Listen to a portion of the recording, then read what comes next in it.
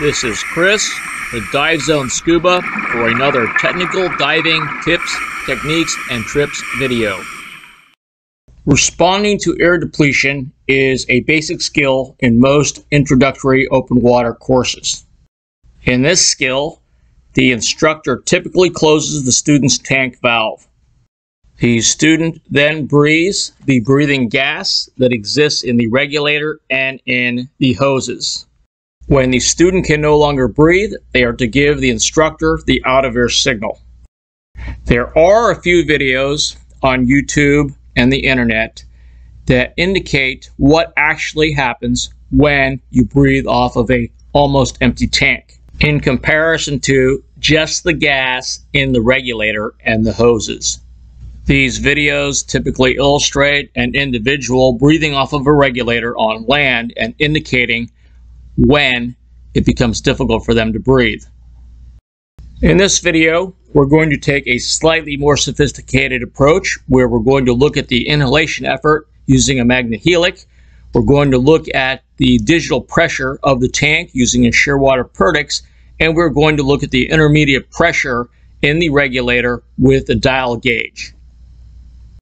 In this video, I'm using an AL80. So obviously, if you are using a high pressure 100, or if you are using a set of manifolded tanks, the time that it takes for the actual air depletion to occur is going to be different. Similarly, the depth at which you are diving and inhaling the gas is also going to have a significant effect on the time that it takes to deplete the tank. So the important takeaway from this video is the relationship between the inhalation effort, the tank pressure, and the regulator intermediate pressure. I'm going to start the test with approximately 250 psi in the AL80. The shearwater Perdix provides gas pressure updates at approximately every 5 seconds. The inhalation process is not exactly the same as underwater, as I am actually breathing through the magnehelic. The top number on the intermediate pressure gauge to the right of the Perdix is 150. As you can see from the gauge, the first stage is set at approximately 135 psi. I'm going to jump the video until the tank gets to the intermediate pressure level. As nothing significant happens, there is no change in any kind of breathing effort that I could notice until that point. Some people believe that as the tank pressure approaches the intermediate pressure, that the inhalation effort becomes more difficult at that point. However, in this test, I did not notice any increase in breathing effort when the tank pressure approached intermediate pressure and was just below intermediate pressure. The intermediate pressure gauge actually continued to indicate the normal intermediate pressure, even though the pressure from the tank sensor indicated that the tank pressure was lower than the intermediate pressure. If anyone has a plausible explanation to this, please provide that down in the comments. At first, I thought the intermediate pressure gauge might be having some kind of problem, might be inaccurate. But as the video will indicate, later on, when the tank becomes more depleted, the gauges actually match.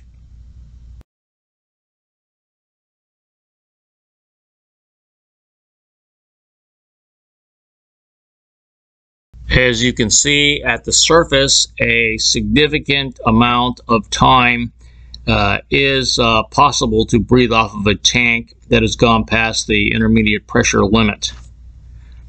Again, if you are actually diving at depth, the amount of time will be, of course, much less, as the air that you are breathing will be dependent upon the depth that you're at. So if you're diving at, say, 300 feet, you're going to be consuming your gas 10 times faster than on the surface.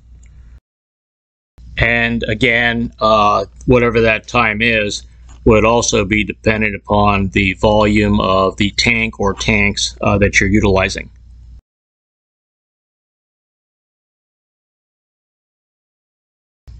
As you may or may not be able to see due to the reflection on the magnehelic, as the intermediate pressure and the tank pressure go down, the breathing effort becomes increasingly more difficult.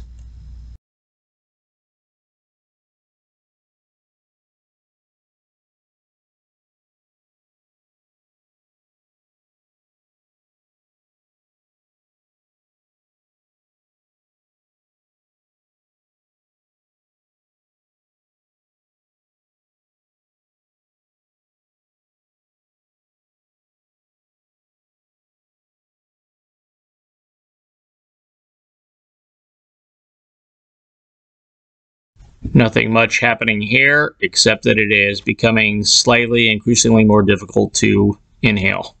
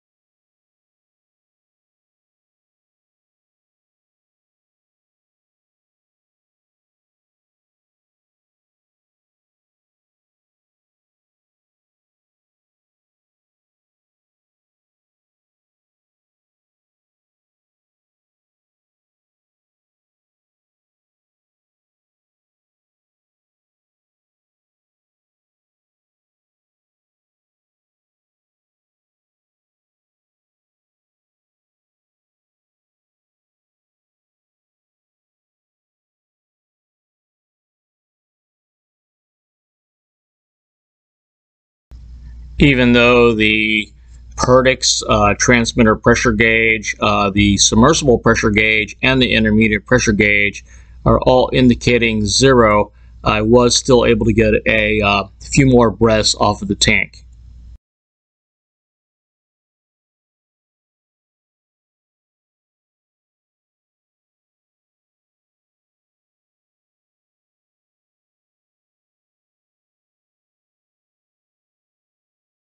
At this point, I'm having to inhale very hard to get any gas.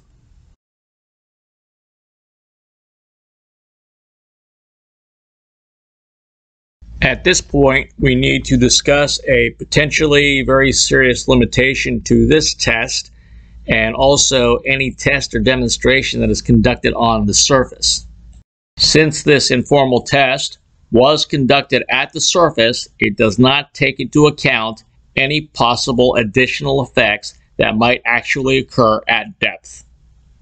So viewers should take that into account when considering the results from this informal test. I have 3 takeaways from conducting this informal experiment. The first is, if you are reasonably aware of your situation, that it is unlikely that you are going to run out of gas instantaneously. There should be some period of time by which it seems to be increasingly more difficult to breathe. The second takeaway is that if your tank pressure goes below your intermediate pressure for your first stage, you will still be able to breathe, and in fact, you might not actually notice a difference in the breathing effort. And the third takeaway is, even though your digital gauge or your analog submersible pressure gauge indicates that you have 0 gas left, it is entirely possible that you may still have another breath or 2 in your tank. This is likely due to mechanical and electronic limitations of transmitters and pressure gauges. Responsible diving requires that the diver monitor their gas pressure on a continuous basis and respond accordingly. However, sometimes situations exist in which a diver may actually approach running out of gas.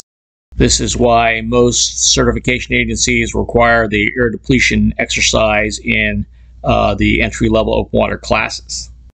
However, in reality, it is likely that you will have much more time to respond to an out of gas emergency when you are actually diving rather than just breathing off of the gas in your first stage and hoses when you do the air depletion exercise in your open water class.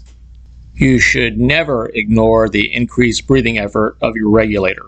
In that event, you should definitely investigate what's going on. We have heard anecdotal stories of where a gauge still indicated that there was 750 psi, and yet the tank was actually empty. Once back at the dock, it was determined that as this particular pressure gauge did go down into the lower range, that it would malfunction. However, on a full tank, it would indicate the proper pressure. This is Chris with Dive Zone Scuba. I hope this video was educational. Thanks for watching, and please subscribe.